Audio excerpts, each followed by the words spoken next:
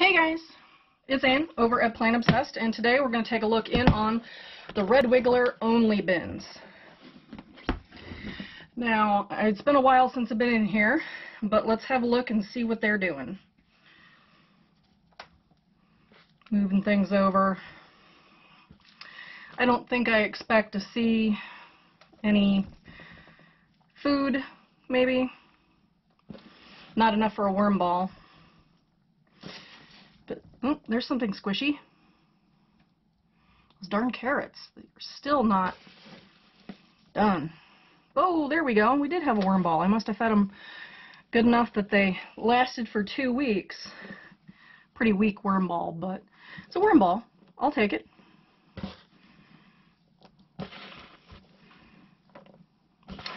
But looking down here at the bottom, worms are, with the exception of that one little clump, we don't really see a bunch of them. The bedding is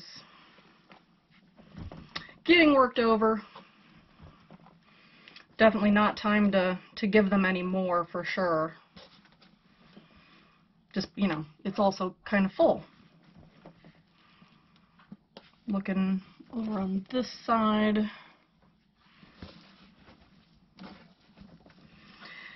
It's been a couple of weeks, so unfortunately I just don't think we're going to see a massive worm ball anyplace. We've got a little bit of action there in the avocado. I smell citrus, but I don't see anything. Alright, well, I flipped the whole thing over and really I'm not seeing anything except for those little baby oranges. So these guys are past due for a good size feeding. And since it is springtime, I thought that I would do a little segment on the worms eat my weeds. And that's weeds, not weed. That's a different story. So first things first, I have a base that I'm going to put behind this, and it's some overcooked rice. There we go, kind of looks like mashed potatoes. It is pretty wet, so hopefully they'll be able to get into it.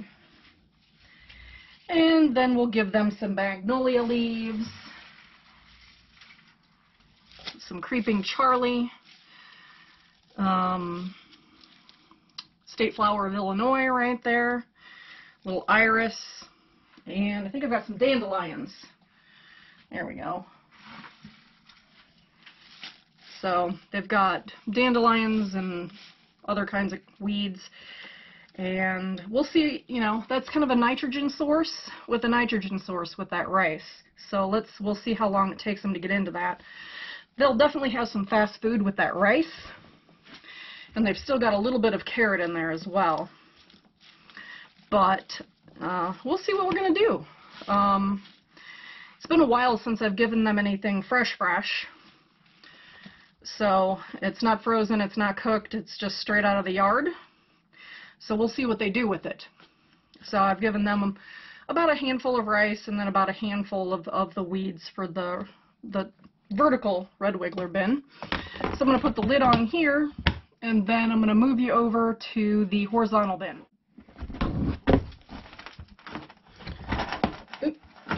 Alright. Got a little traveling going on here. Don't usually see too much of that, really. Lots of springtails, though. Probably, holy cow. I really don't know if that's visible, but that's a skosh insane. I'm going to put some of my neem cake powder in there, because that's, considering they haven't fed in 2 weeks, I don't have any idea what the dumb things are getting so excited about. It's spring, but they're getting a little too springy. I don't have my cheaters on right now, so I can't really see them all that well, and that's probably for the best. Alright, we still got a little tiny worm ball over here with the baby carrots. But I think, yeah, I'm going to go grab the neem cake powder. I'll be back. I'm not sure if this has an effect on the little jumpers here, but I'm going to give it a try. Stuff kind of smells like celery powder to me. Celery powder, onion powder. And that's what the neem cake powder smells like to me. I don't think it's really unpleasant. Some people are just horrified by it. But, you know, to me it doesn't smell terrible. So that's a good handful in this size of a bin. It not only does its job as an insect killer, but it is also a good nutrient. So let me get them their food. Make kind of a hole in the middle here. Let's remember to take the sticker off. Yeah. That way I don't have to look at it again. Alright, let me get them some of their rice. There we go. So when we come look at this again, you'll probably see some blue mold on here, and that's very normal for rice. I'm not really sure what causes it to, you know, have a different kind of mold than other kind of food. But it does tend to. I don't think it's anything to worry about unless you're allergic to penicillin.